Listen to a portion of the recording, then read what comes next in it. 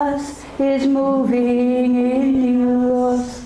The Spirit of Jesus is moving in us. Yes. The Spirit of Jesus sweeps over our souls, making us gentle and making us whole.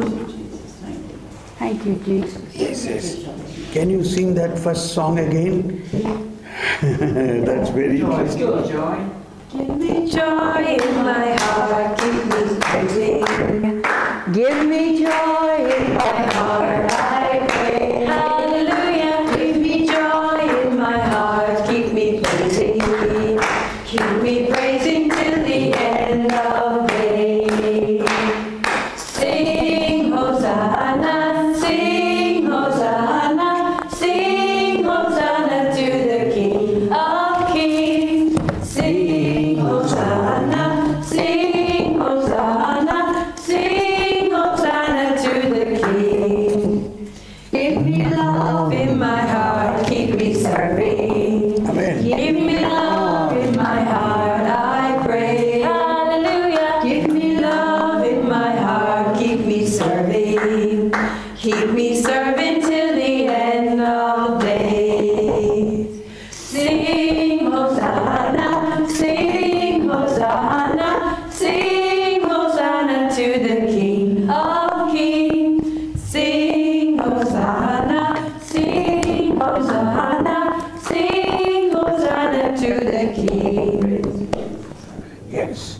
Now let us thank God for these last 4 days. Today with this 5th day is going to be the last day, and normally the last day is a day of the Holy Spirit. Amen. So let us once again believe that the most Holy Trinity dwelling in us and Jesus through our baptism, the anointing of the Holy Spirit is given to every person, particularly the baptized one, with the threefold anointings of the prophetic, kingly, and the priestly anointing to do the mission what Christ himself began and Christ has fulfilled.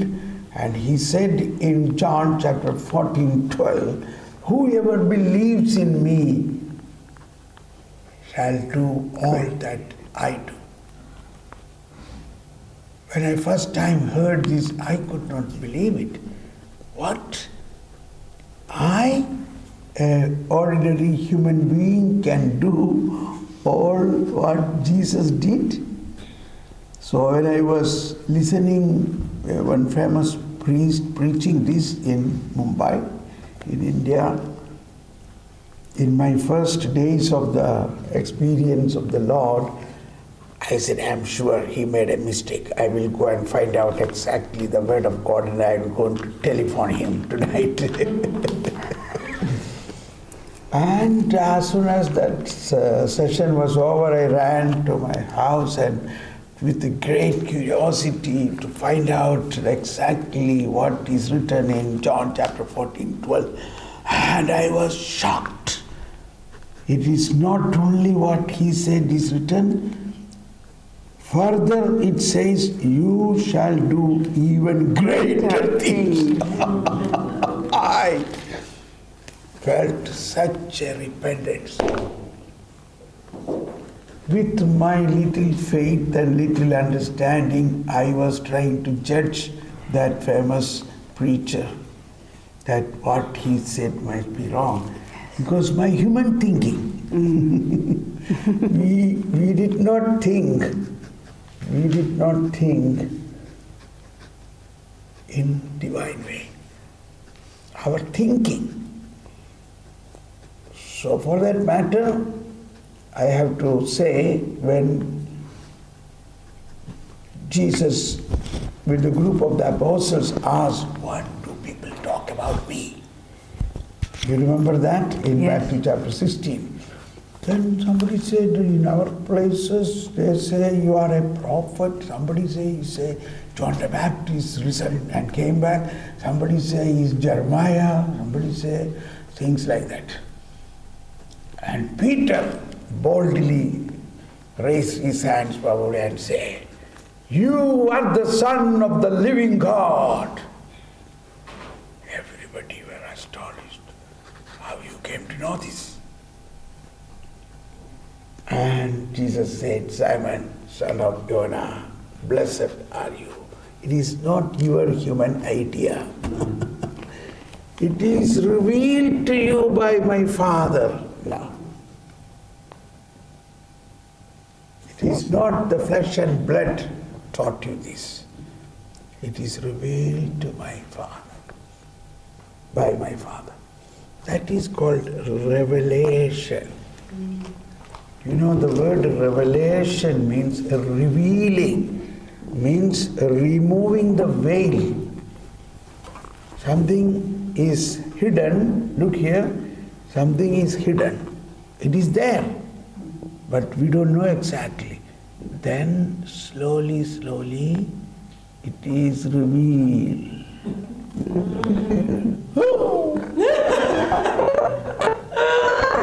That is called revelation. So Jesus says, it is my Father who revealed to you this. Now the point I want to bring home is something else. Pay attention. Then Jesus said, but don't tell this to anybody now. Don't tell this to anybody. That's the thing. We have to proclaim, but not in a, it must be proclaimed in the right time. Now don't tell to anybody, because I must go to Jerusalem. People are waiting there to kill me, to persecute me, to torture me, to scourge me, to crucify me, and to be killed.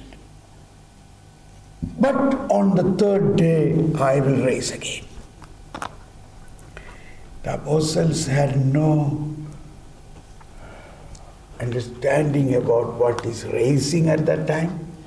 They only heard so much that he will be persecuted, he will be scourged, beaten up and crucified. Immediately Peter came and said, Lord, then don't go to Jerusalem. Stay here with us so that you will be safe. Get away, Satan! See, maybe 1 minute back the Lord said, blessed are you. It is my Father revealed all these things to you. I appoint you as the head of the church. I give you all authority of heaven and earth. I give you the keys of the kingdom, heaven and earth. That God is now telling him, get away, Satan. Why? Now the next point. He's telling the reason. The reason is you are thinking like human being, not like God. Is it wrong to think like human being? Imagine. This is the important point. It's very important point. Today the whole humanity are trained from kindergarten to doctorate or masters to think like modern human being. Even somebody came to see me and said in Germany, of course I don't say Germany, anywhere can happen, I think God made me wrong as a woman. I should have been created a man. So I know God made a mistake. So I have consulted with the doctors and they say I can be made a man. And can you imagine, I met that person, her womb is removed, her breasts are removed, and now the male organ is to be fixed in. And it so happened, and she is so-called in same-sex marriage with another woman. And it is that woman came to me. That woman came to me for a counseling, for a discussion. And that woman she says, I have 3 children. 2 children from my boyfriend I had. But the third one is between these us two. I said, what do you mean? That how can your lady or the woman friend can give you a child? Yeah, it is our understanding. It is somebody's sperm planted in me, and it is our joint project. Imagine human thinking. So first of all I asked her, why did you come to me?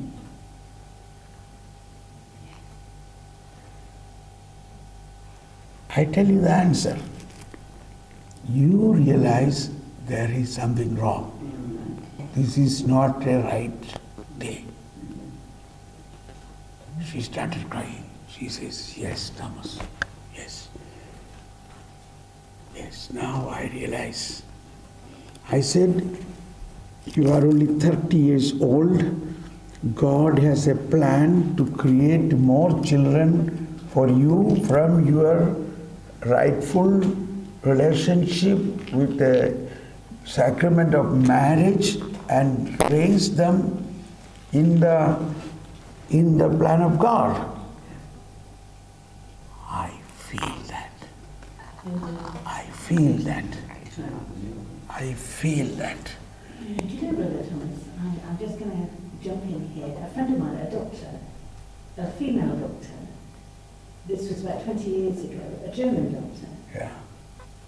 felt she was in the wrong body, consulted, she's very well educated in the church, very, does everything diligent, consulted with the German bishops at very high levels about this surgery that was going to make her into a man. And they all approved of it. Not one opposition. It's 20 years ago, a long time ago, Yeah. not with all the current discussion. And she had all the surgery. She's had she can no longer live in Germany. She now lives in England. That's how I know her. And she works as a doctor, but mentally she's not quite there. But the shocking thing was that this was all approved by church authorities in Germany many years ago. Yeah. So that is another reason. See now, who is this speaking? Peter. He is the highest authority. Yeah. He is the first pope. Yeah. About him, Jesus is telling, get away, Satan. You are thinking like human being. So no wonder his predecessors, even a pope or another bishop, think about it. But that does not change the truth. No. Now, that's the thing. So today, I just want to bring home, let me complete that story. And so, I prayed for her.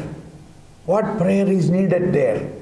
This is corruption in the conscience. Conscience is the secret core of a human being, where the decision should be taken, where God speaks. God speaks. In 1776, 1776, conscience is the most secret core and sacred core of a man, where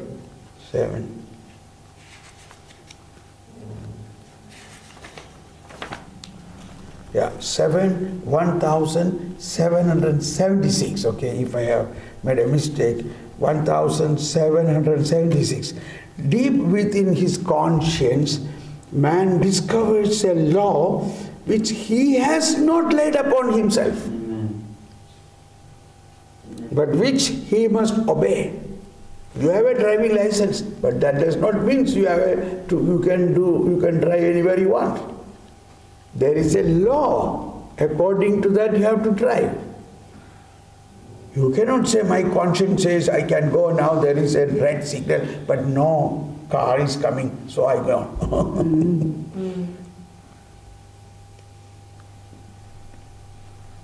By default, by birth, in our conscience, when God created us, there is a natural law. Yes. There is a natural law written. So that's it. Which he has not laid himself, but which he must obey. Its voice ever calling him to love and to do what is good and to avoid evil sounds in his heart at the right moment. For man has in his heart a law inscribed by God.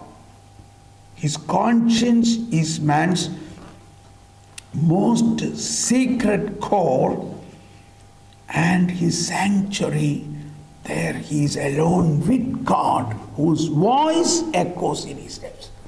Now the problem is, all this, even a bishop says, even theologian says, they are not listening to the voice of God. Jesus is not the centerpiece. Okay, now coming to the point, my point here is to understand why Jesus said to Peter, Satan. What was satanic in him? His thinking. So this can be our situation. We are made to think like in the world. But that cannot do evangelization. We have to recognize what is the plan of God for us. So when Jesus said, get away Satan, your thinking is like human being. You are not thinking like God. So next point what we have to grasp is, God has given us such a great gift to think like God. To think what God thinks. Okay, now, we already heard yesterday many things that beyond human perception. So Jesus said, whoever believes in me will do all that I do and greater things than I do.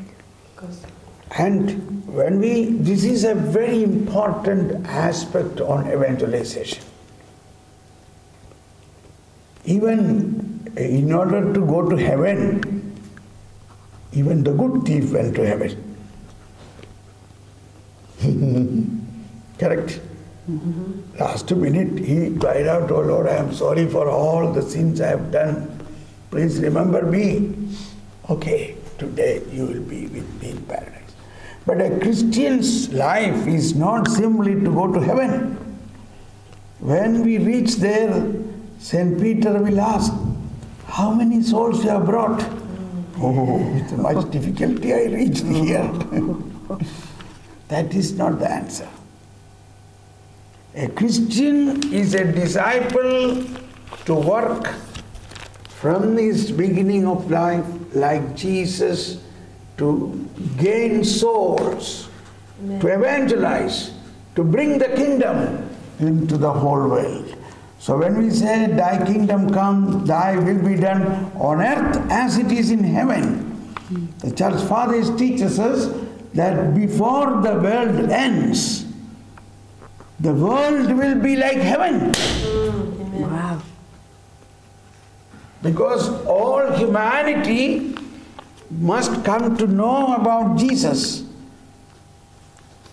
Jesus created the humanity.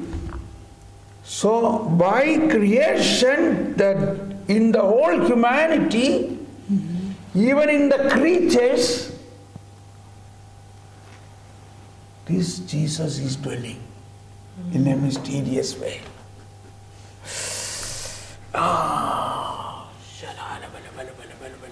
Now somebody is getting a healing. Somebody is getting a healing. My left leg is having such a severe pain.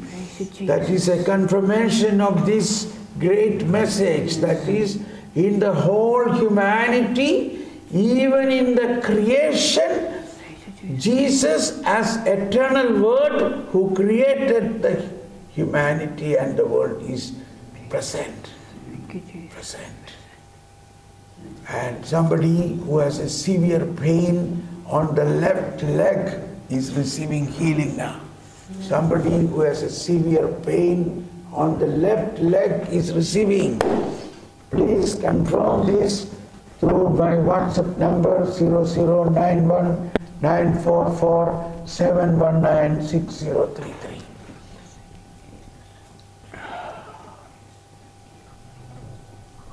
This understanding, that is why Mark's Gospel, in the last words of Mark's Gospel is, go and proclaim the Gospel to?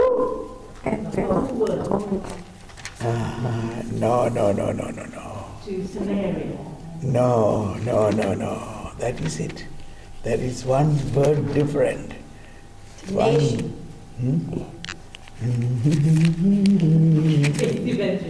That's it.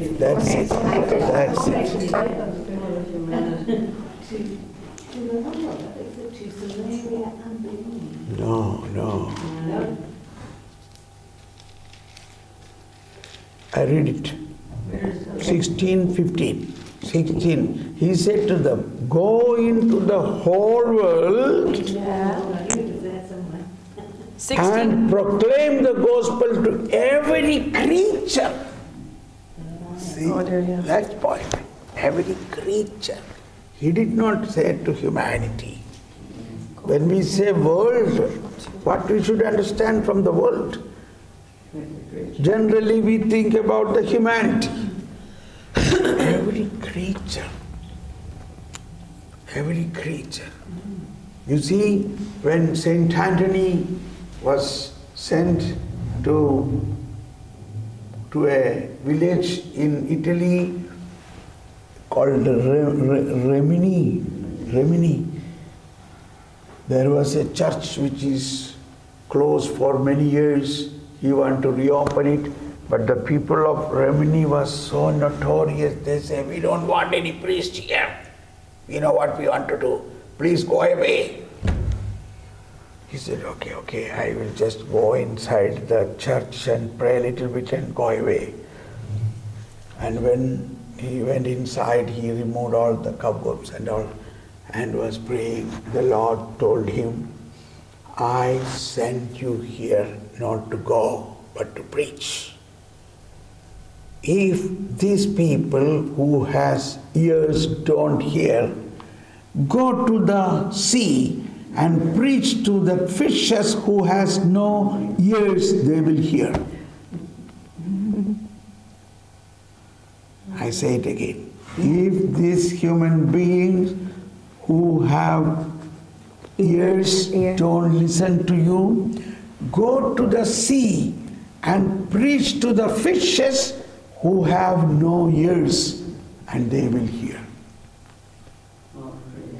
I have made an animation film about it. And he and his two brothers went to the sea. It is on the seashore. There was some rock there. Standing on the rock, he began to preach. My brother fishes, you are such a precious creation of God.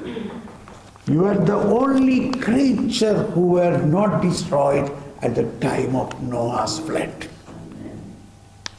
One of your great-grandfather took our prophet Jonah from one to the Nineveh.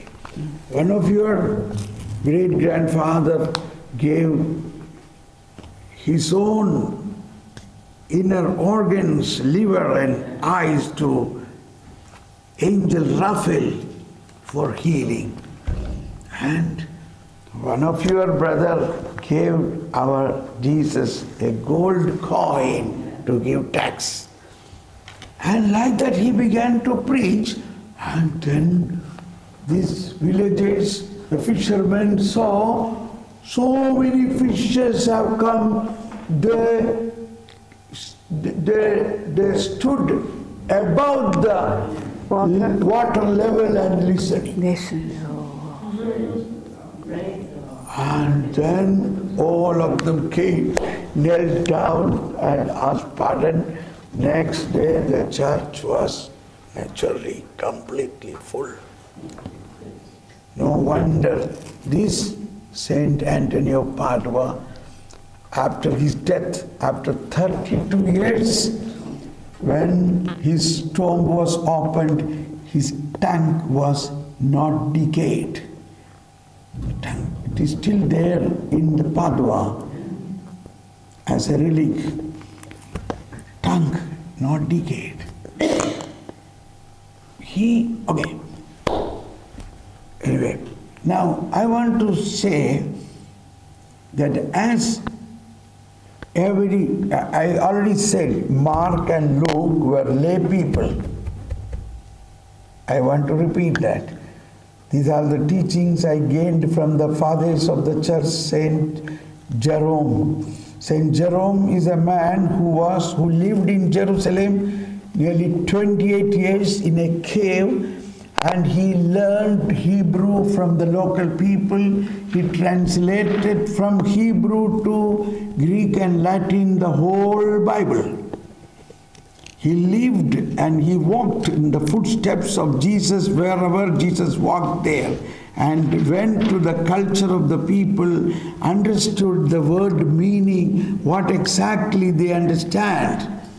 Then only it was translated. That is the Vulgata translation, Saint Jerome.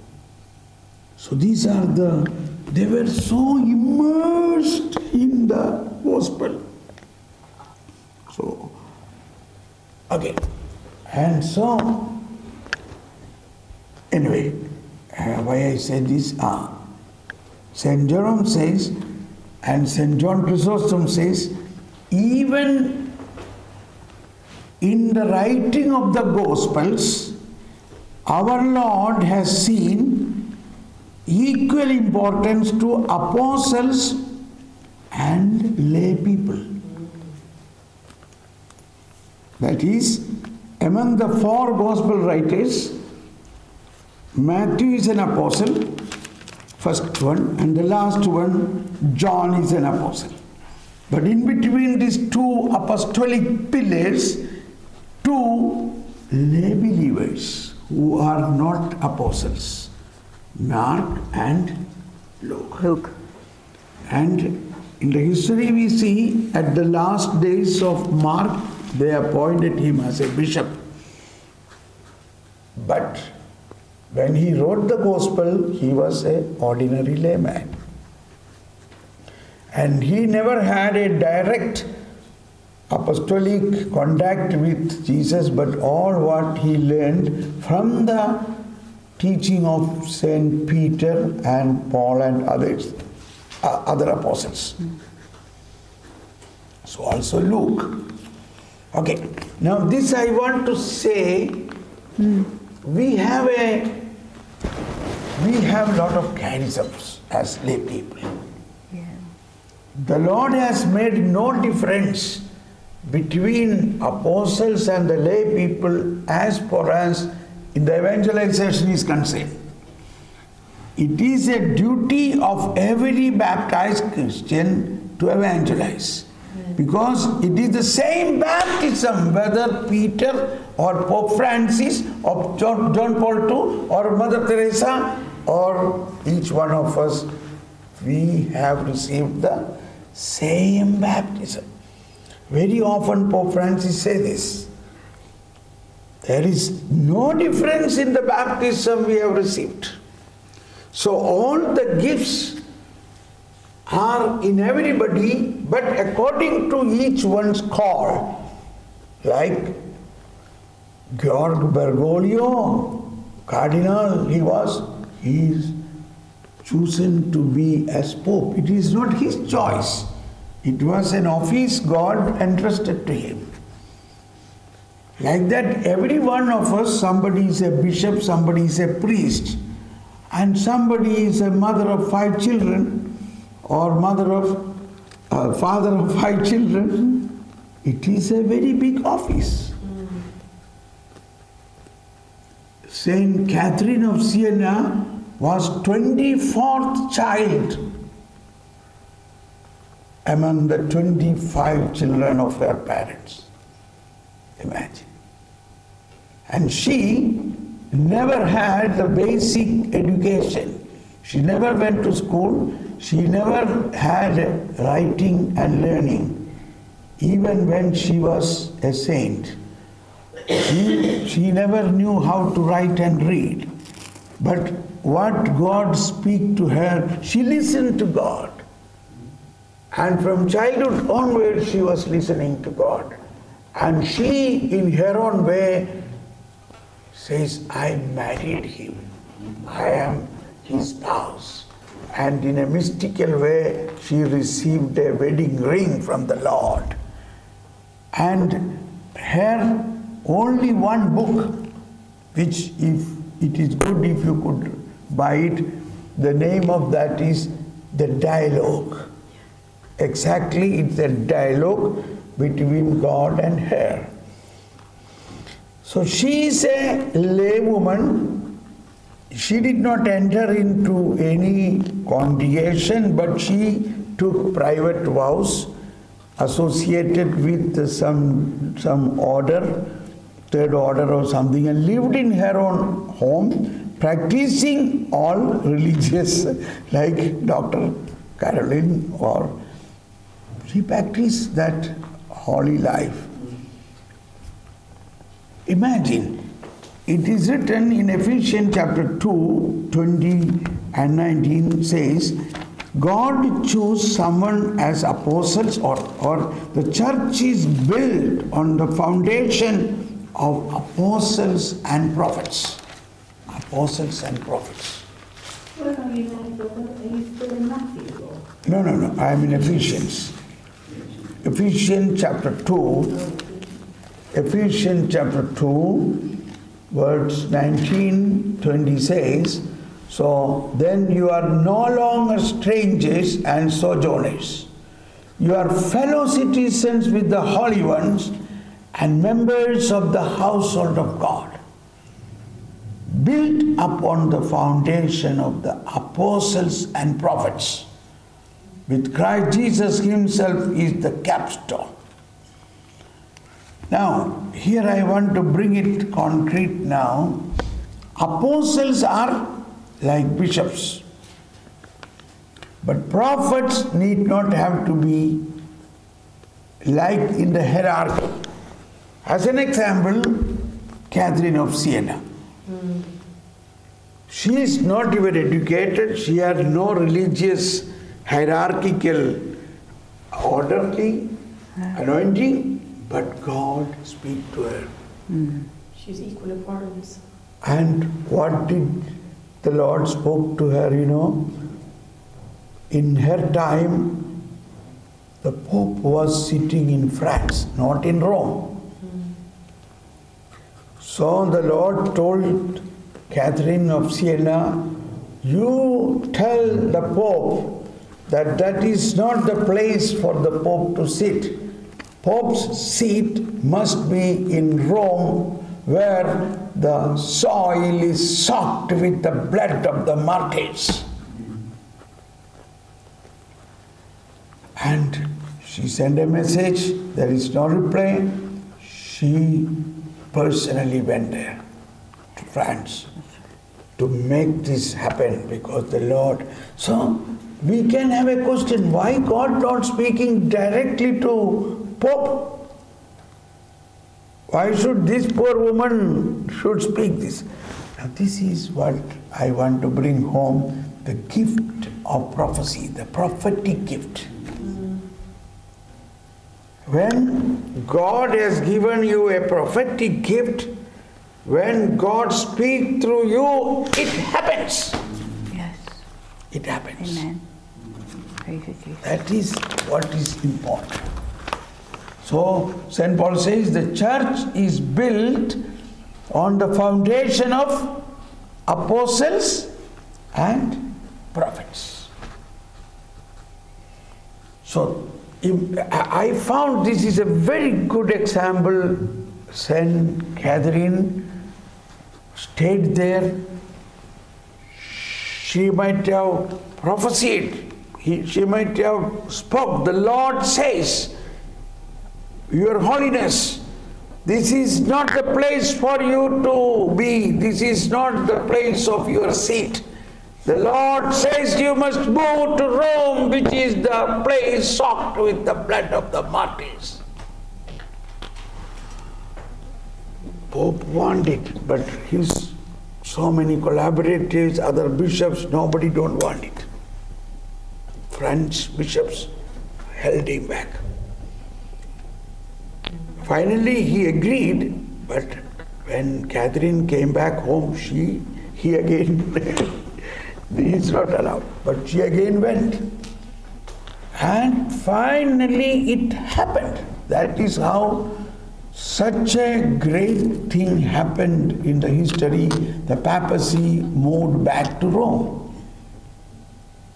So this is the role of lay people. A role of lay people, even in such great decision making in the church. Imagine. Thomas Paul is an ordinary layman. Once the Lord gave me a vision showing a Eucharistic adoration monstrance, and the Lord says, you will start 100 adoration Sundays in India. Oh my God, me? I am a layman, I have not even one capella or one chapel. How will I do it? But suddenly I collapsed. And I saw a vision, an eagle coming down. And the word of God I got, where there is dead body, there will be eagle. Oh Lord, what is the meaning? You are doubting my message. No problem. But I give you a confirmation for this message, because naturally, how could such a prophecy or message, I need that is to be discerned. So the Lord understands my situation. Now, so I fell down, I was completely almost paralyzed. I asked water, but I am not able to hold the glass of water. My hands are so powerless. And the Lord says, where there is dead body, there will be vulture. That means my natural ability and natural thinking should be dead. Then the resurrected power will come. Oh, yes. Now, when you accept this, you will spring up with the power of the resurrection. Praise. That is a sign that this is a message from me. Praise God. I said, yes, Lord, I accept it. And as soon as I accept it, exactly the power rushed in me. The dead body like me suddenly rose.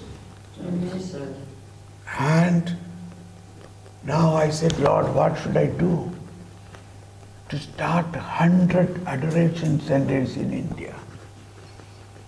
After 2 days, a bishop from Kashmir, that is the extreme north, we are from extreme south, 4,000 kilometers span. But this happened in the middle of India when I was giving a retreat to priests and religious. After 2 days or 3 days, a bishop from Kashmir called me, Thomas Paul, you must come here. This is a place terrible because of the border of Pakistan and all these things. We have lot of problems. You must come to preach retreat to my priest. I thank you, my lordship, but I am booked 1.5 years every week for retreat for priests or seminarians and the religious. It's all annual retreat planned 1 year in advance. I cannot cancel it. Then can you send some people so that they sit here and pray? Now I again see the vulture coming down.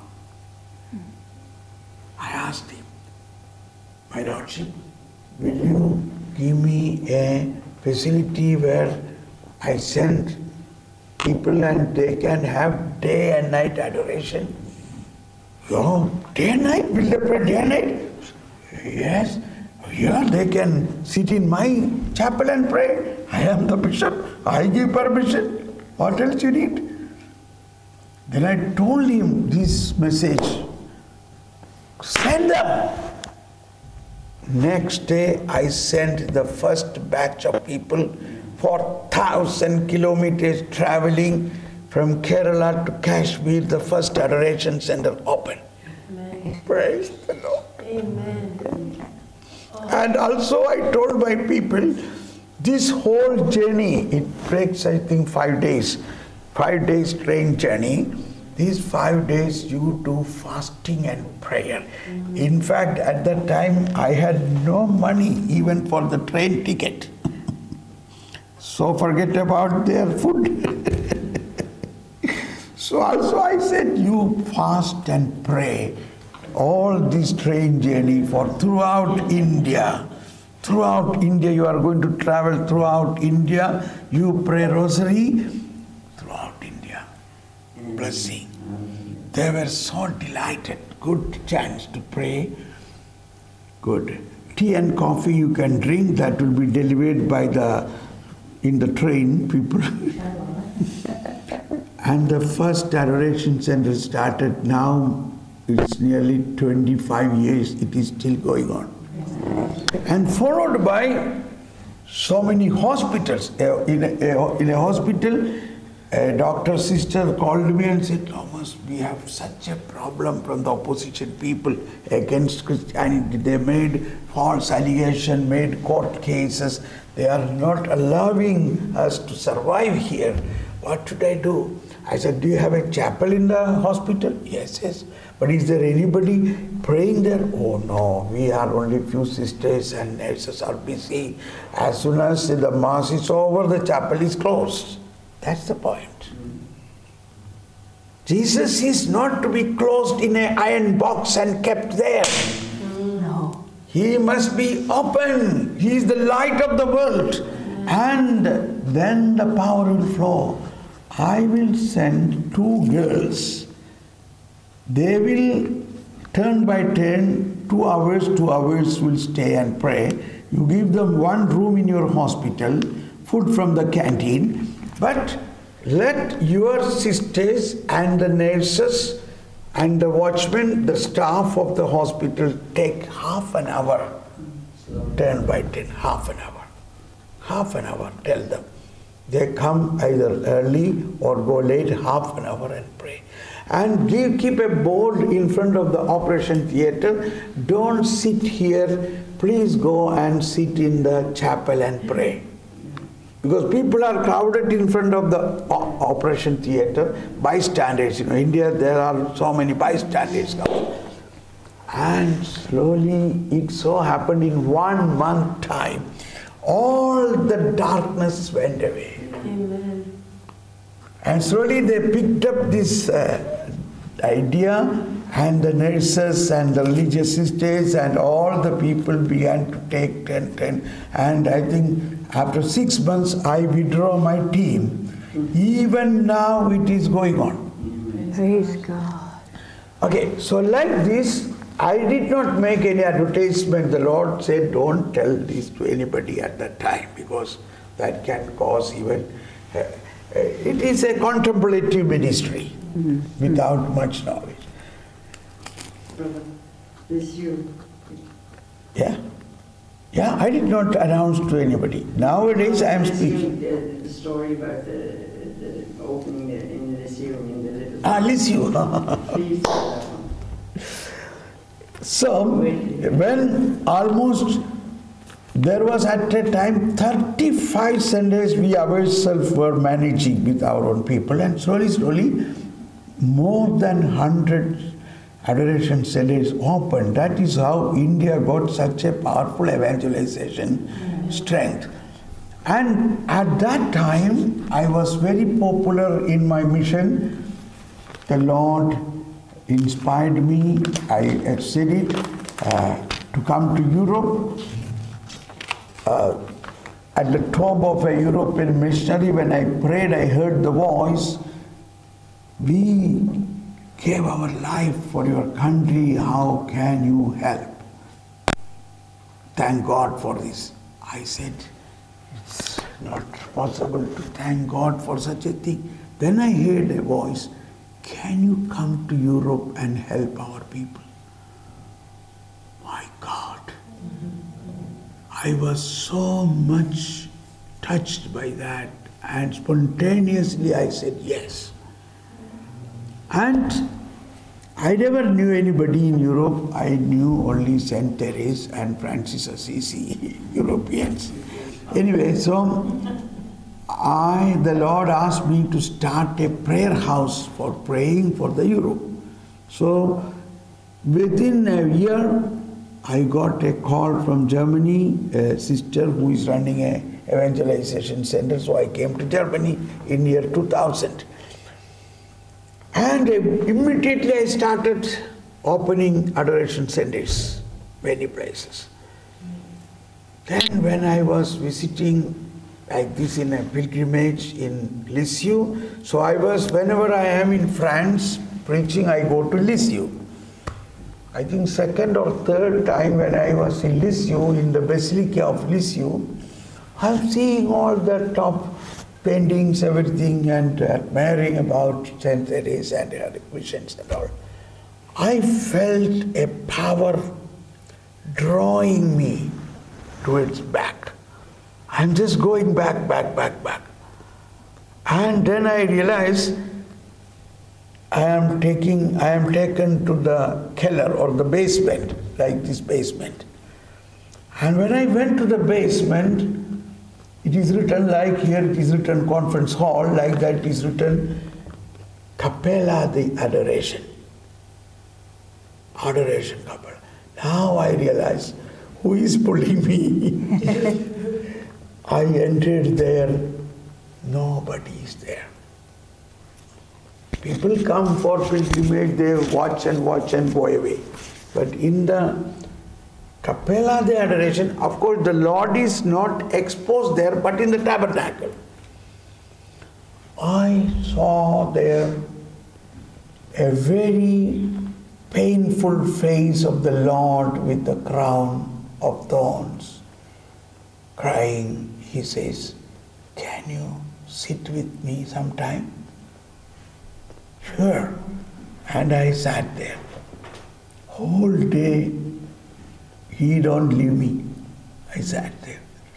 By evening, he said, "Can you bring 2-3 people and have a continuous adoration here?" I said, "Yes." When you go out, take the left turn, the main street. When you walk 200 meters, stand there, look up. You will find a board, flat for rent.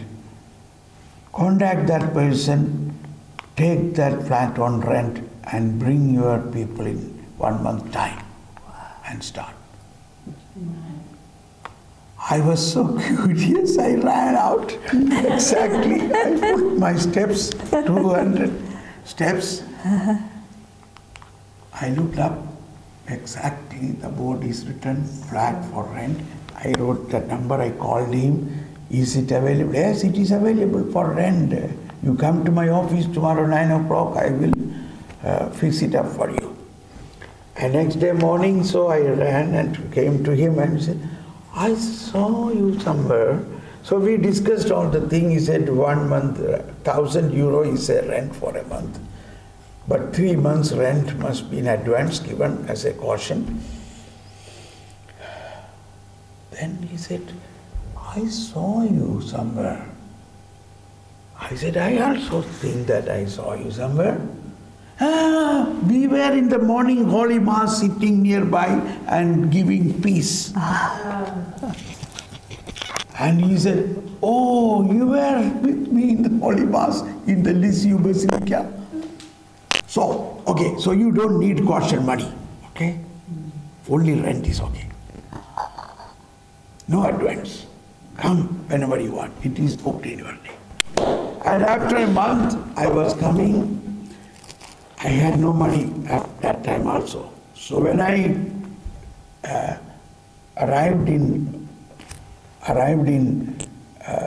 Paris, my friend who used to collect me from the airport, when he came, he took me in his car. He said, Thomas, as I was coming to the airport, a woman who attended our retreats met me. He said, will you meet Thomas Paul? Yes, I am going to pick him. Then give this envelope to him. That was exactly 1,000 euro. I tell you, every day the providence of the Lord led us. And I got 2 wonderful young men to pray there. And it so happened, the parish priest of Lisieux Cathedral fall in love with this young man. Because in this time or at that time, young men sitting and praying day and night is not easy. So, one of that person was a somehow ex-seminarian, but I only integrated him to the Lord, and then he wanted to go to seminary. But after 3 years, he felt that is not his call. He, by the time, met a woman and they discerned it is to marry. I also was in that discernment point. So I told him, now you are free, you continue the ministry like this. This parish priest asked me, he says, the Lisieux Cathedral, there is a vacancy of a sacristan.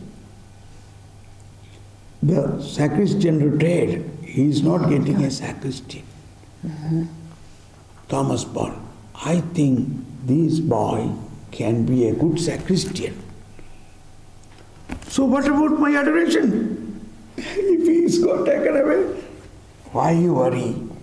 He is getting the key of the tabernacle of the Lisieux Cathedral. He can adore as much as time there and get some people to adore.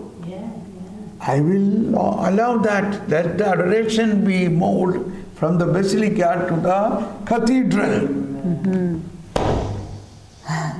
Imagine. And then I thought, in another way, he is going to marry. And that woman whom she is also working partly as a volunteer in the Lisieux monastery in the Carmel. And if they have to marry, first of all, naturally they need an income and a job, you know. And this is, sacristan in France and Germany is a very decent job with the government salary and all prerequisites. And he said, I will give them a flat in the cathedral premises.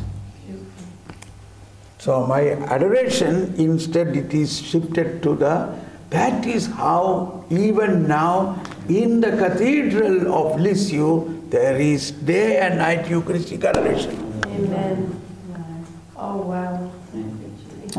So anyway, now my point is, even as lay people, God uses us to do great things without big propaganda and all the things. So let us sing a song and asking the Lord to knowing this. Now I want to further expand about how to grow in the charism. You can stand up and sing a song, asking you sing, give me oil in my lamp. Give Give me oil in my lamp, I pray. Give me oil in my lamp, keep me serving. Keep me serving till the end of days. Sing Hosanna, sing Hosanna, sing Hosanna to the King of Kings. Sing Hosanna, sing Hosanna, sing Hosanna to the King. Come, Holy Spirit. Come. Empower us, Holy In my Spirit. heart, keep me serving. Give me love in my heart, I pray. Hallelujah. Give me love in my heart, keep me serving. Keep me serving till the end of the day. Sing Hosanna, sing Hosanna, sing Hosanna to the King of Kings. Sing Hosanna, sing Hosanna, sing Hosanna to the King. Okay, thank you. Please be seated. Now I want to bring home this idea how the apostles were chosen and what has been given to them at the very first. They were not sent to any seminary. They were ordinary fishermen. In Matthew chapter 10, verse 8, you see, Matthew chapter 10, let's see, the mission of the 12. Then he summoned his 12 disciples and gave them authority over unclean spirits to drive them out and to cure every diseases and every illnesses. Look at that. The names of the 12, okay, that is written here, and again continuing. Word 5. Jesus sent out these 12 after instructing them, sending out. Do not go into pagan territory or enter a Samaritan town. That was at that point of time. Go rather to the lost sheep of the house of Israel. As you go, make this proclamation. The kingdom of heaven is at hand. Proclaim the kingdom. And then, you see then, very important point. Cure the sick, raise the dead, cleanse the leper, drive out demons. This has become so strong in my heart. It really worked in Paris when the French people, when I said this, I made them to make it a slogan. Even now when they meet me anywhere in Paris, either in the railway station or in a airport or in Lisieux-like place, they, as soon as they see me, hey, Thomas Paul, heal the sick, raise the dead, cleanse the leper, cast out demons, heal the sick. It has become so strong in those people. Imagine these apostles are going. Go! For what? Proclaim the kingdom. And what? Heal the sick. Raise the dead. Cleanse the leper. Cast out demons. So, raise the dead can have a different meaning also. That you see, we have so many people almost paralyzed Christians. Yes. Yeah, spiritually. Yeah. But at the same time, it is also verbatim. It is literally happening in the early churches. There were many saints who used to raise the dead. All these things should come back now. Then only the supernatural power of God can work.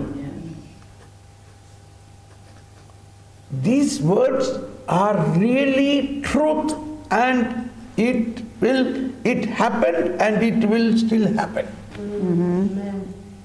You see every time when we read the Gospels, now the last Sunday, Ephphatha, The man's ear, people are dumb and deaf. Symbolically, that is the situation even now. People are listening so many worldly things, seeing worldly things, speaking worldly things. But when it comes to the Word of God, when it comes to the charisms, charism means the spiritual gifts. When it comes to the gifts, we don't know. There are priest seminaries, 8 years, 9 years they are learning, but there is never a 1 hour session on charisms. Whereas we have 3 chapters of St. Paul's teaching on charisms. In one of the priest seminary I was preaching, it was in a mission. They are trained for mission. I said charisms are tools for evangelization. See, when Jesus called the apostles, the first thing given to them was charisms. Heal the sick, raise the dead, cleanse the leper, cast out demons. This is Matthew. Now going to Luke chapter 9, he summoned the 12 apostles. He gave them all power and authority. What chapter is that, Luke? What? Luke chapter 9. Luke chapter 9. Luke chapter 9. It's very touching. We can summarize like this. He summoned the 12 and gave them power and authority and sent them. So we can conclude like this. 3 thumbs, 3 fingers. He called them, he gave them, he sent them. Suppose you call a carpenter to work for you to make a table. What do you expect him to bring? He must have the tools, the proper tools, otherwise he cannot work. If somebody come well dressed but have no tools, hey, how will you work? Have you not brought the tools? No, I don't have the tools. I thought you have the tools. Okay, then goodbye. I will get somebody else who has the tools. It's very simple. So when God is sending people to evangelize, God is so foolish that He sent them without the tools for evangelization? No. So you see the Gospels. He called them, He gave them, He sent them. and sent them. See this. This was a very touching point for me. He summoned the 12 and gave them power and authority over all demons and to cure diseases. And He sent them to proclaim. Proclamation is also a charism, a gift of Holy Spirit. We cannot proclaim without the gift of the Holy Spirit. Peter, he could not even proclaim Jesus to a maidservant. He was so in fear. That night when he was sitting at the coal fire, a woman asked, "Are you one of His disciples?" "Oh, no, I don't even know Him." Imagine, what a pity. What a pity. But on the day of the Pentecost, when he was filled with the Holy Spirit, he stood up in front of thousands of people and began to proclaim. Where from he got this power? And the very first preaching, 3,000 people received baptism. There you go. There you go. So only with the anointing when we preach, our preaching will touch the soul. It is not enough we speak some good idea. It must have anointing. Anointing. And so for anointing, it is a gift of preaching. When the gift of preaching works, He gives us all things. What you have to learn, Jesus himself said, my teaching is not mine. Nobody is appointed to teach their own idea here. We all, through baptism, to proclaim what? The kingdom of God. Not with your own intelligence, but from the intelligence of God. The teaching of the church. In Vatican Council, Dei Verbum, it's very clearly mentioned, it is quoted in Catechism paragraph 85, that in the Catholic Church, no one is allowed to interpret the gospel by himself. We cannot understand the meaning of the gospel with our human intelligence. So it is written, 85, paragraph 85, please note down, paragraph 85. It is in fact what is from the Dei Verbum, paragraph 10. The task of giving an authentic interpretation of the Word of God, whether in its written form or in the form of tradition, has been entrusted to the living teaching office of the Church alone. Its authority in this matter is exercised in the name of Jesus Christ. Dei Verbum 10, paragraph 2. This means the task of interpretation has been entrusted to the bishops, not alone, in communion with the successor of Peter, the Bishop of Rome. That is the infallibility of the Pope.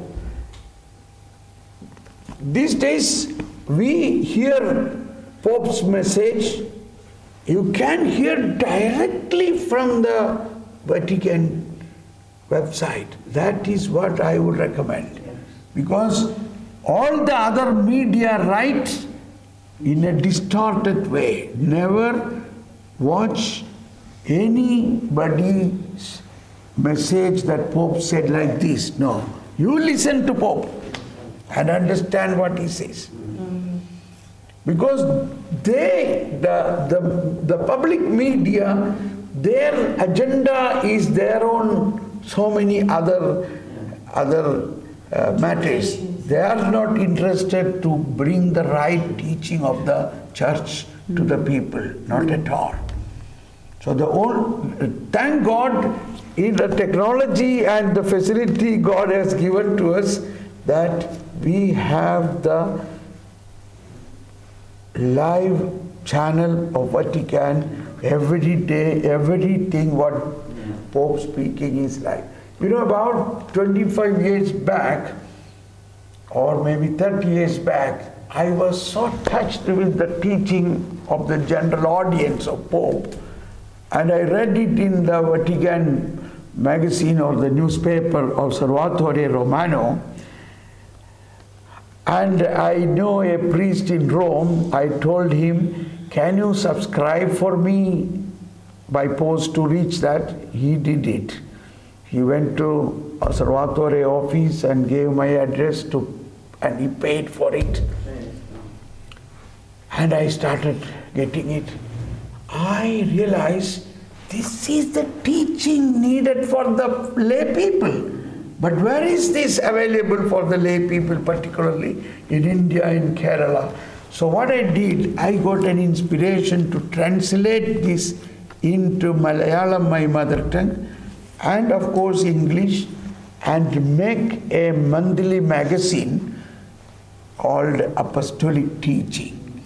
So I want to have permission from our Archbishop, Cardinal. So what I did, I really made one like that and got it printed so that I want to show him what exactly it is what I want to do. Although it takes, whether he approve or not, I made it one so that he know what exactly I'm going to do. And I showed him, see, these are the teaching, general audience message of Pope John Paul II.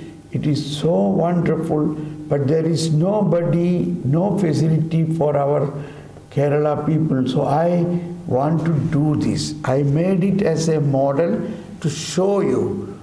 If you approve, then only I will do it. He just turned pages and little bit he read, and he looked at me with the more wide open eyes. He said, Thomas Paul, where do you get these ideas? We have so many dioceses, so many priests, so many congregations. Every diocese has a printing press and magazine, but never they got an idea to do this. My son, please do it. God bless you. Now, I have been doing this more than 25 years, this magazine. But later on, it so happened, a congregation took the right of this Osservatore Romano to translate and publish in Kerala. So, legally, I have to stop it. And by the time already internet is become very popular, it was available, then it was no more needed. But because of that, I had to learn every general audience of the Pope, and I check the translation, I make a short commentary on this magazine. That is how I fallen in love with the papal teaching. So my thinking is completely with the thinking of the Pope and thinking of the Church. I cannot think other way around. I am continuously updated what Pope teaching. So many people speak, oh, this Pope is making. I said, this Pope has not made anything wrong. He is continuing what all the popes have done. Absolutely, there is no change. The Holy Spirit is guiding so perfectly. And when John Paul II came into papacy, in his first encyclical, Redemptor Hominis, in the introduction itself, something written I want to share. He said, I thank God for my predecessor, the one who is earlier, Cardinal Luciani. He was John Paul I. And when he was chosen as Pope, he said, I have nothing to do by myself other than what John, 23rd John, and Paul VI started. So I will choose first time in the history a double name, John Paul. That is how John Paul name came to existence. And John Paul II said, I also cannot do anything else other than continuing this great work they did in the Second Vatican Council, and how the Holy Spirit led through John and Paul. So I will continue to be John Paul II. We must know how this John Paul means how. So it is a continuation of the Second Vatican Council and these papal teachings of John and Paul's mind and heart, how Holy Spirit led is continued in that. And when John Paul II, as his study and his mind was fully John of the Cross, he learned his doctorate was in John of the Cross's works. And he got a wonderful collaborator, that was Cardinal Ratzinger, Joseph Ratzinger. Joseph Ratzinger, as Cardinal, as a young priest, he was fascinated in the teaching of Saint Augustine. he completely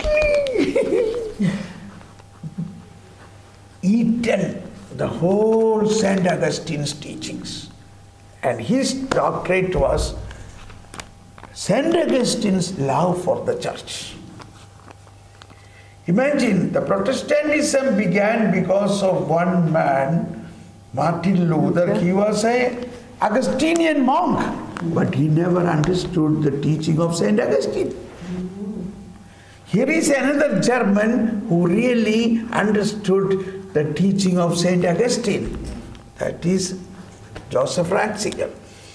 And he was so active in Second Vatican Council as a young priest. He went as an assistant to the Cardinal of Cologne to help him. But he was running here and there, making draft, correcting draft, and theological support, giving.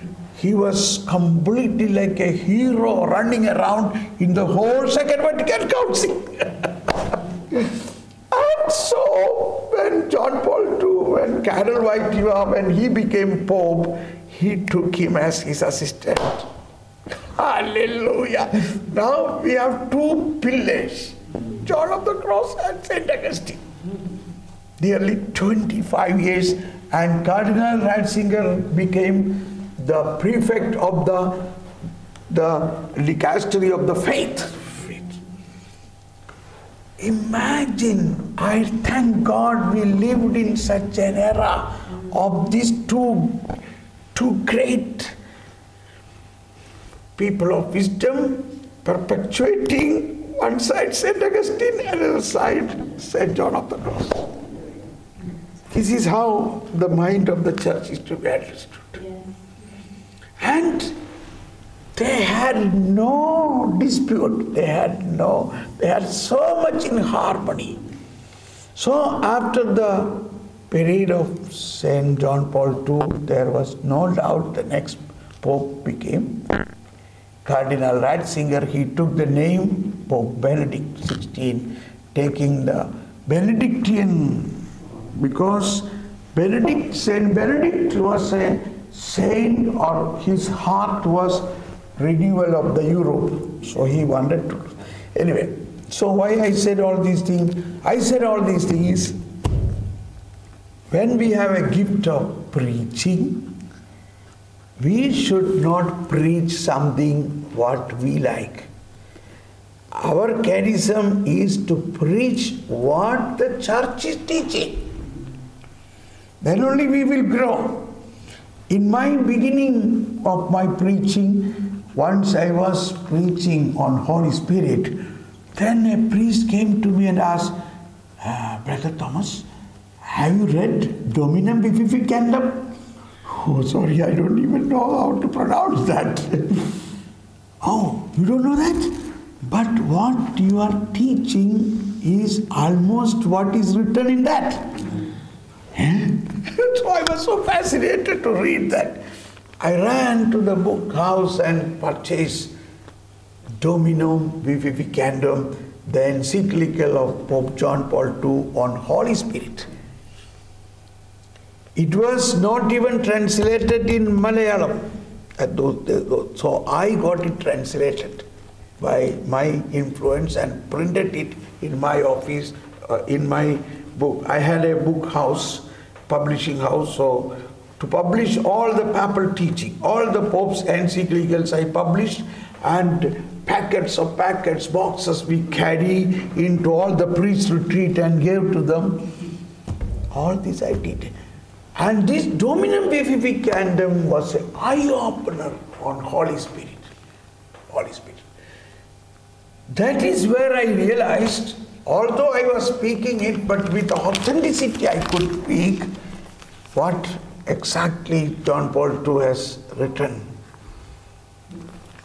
And then later on I got another book which says, which is known as All the Writings of John Paul II about Holy Spirit, or Holy Spirit in all the writings of John Paul. It's available in Amazon. That was a treasure, a big book. And the author of that who compiled it, a priest from USA, he said, no other pope ever written so much about Holy Spirit. And I tell you frankly, although we say, come Holy Spirit, we speak about Holy Spirit, we have very little teaching on the Holy Spirit.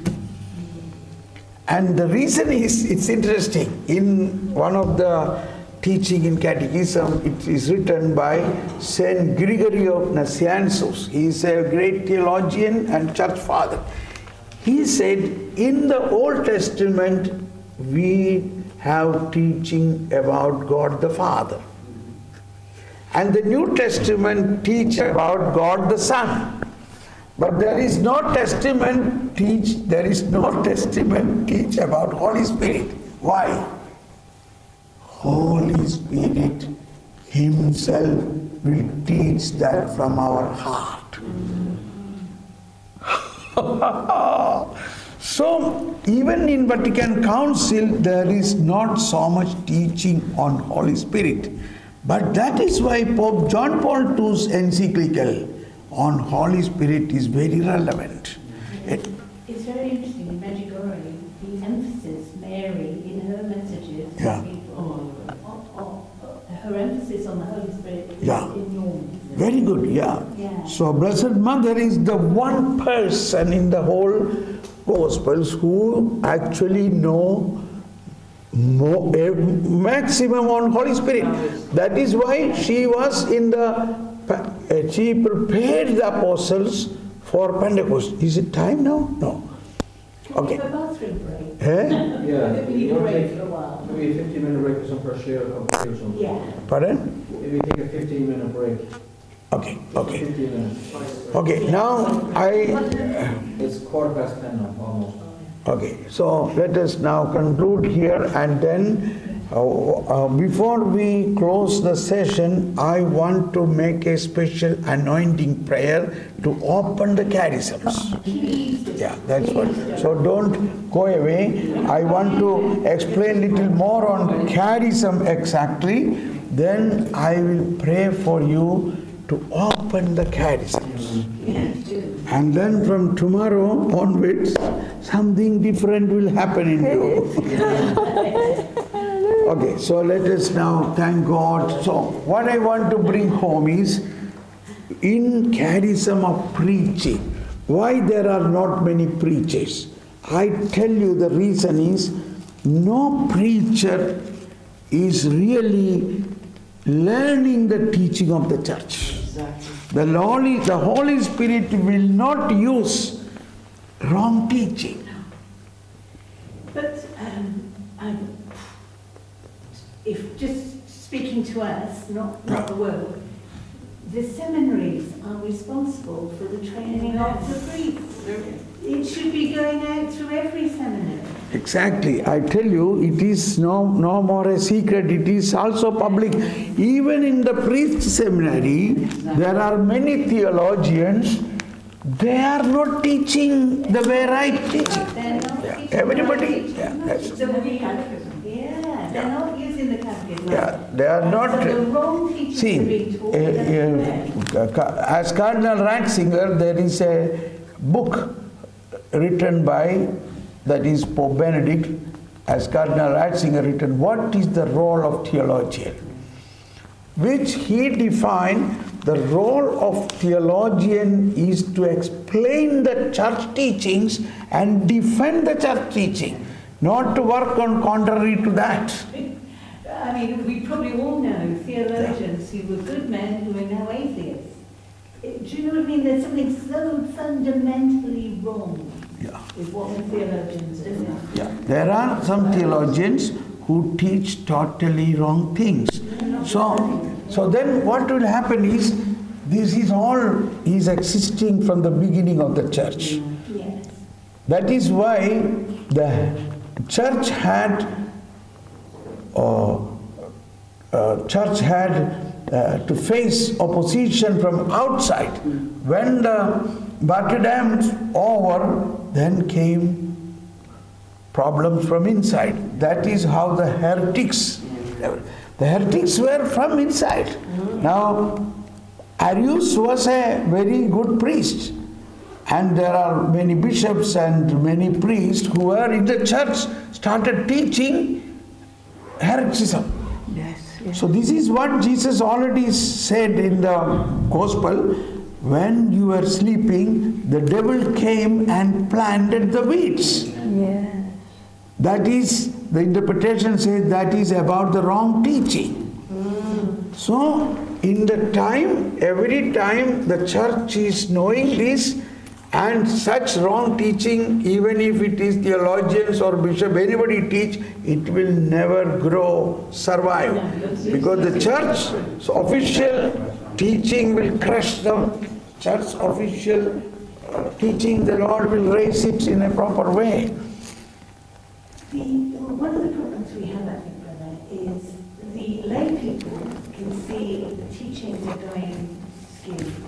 And we're becoming more like the Protestants. I'll read the Bible and make my interpretation. I don't need to listen to the magisterium or the church, because so much heresy has been coming up. There's apostasy everywhere. There's rebellion, there's rationalisation, there's intellectualisation.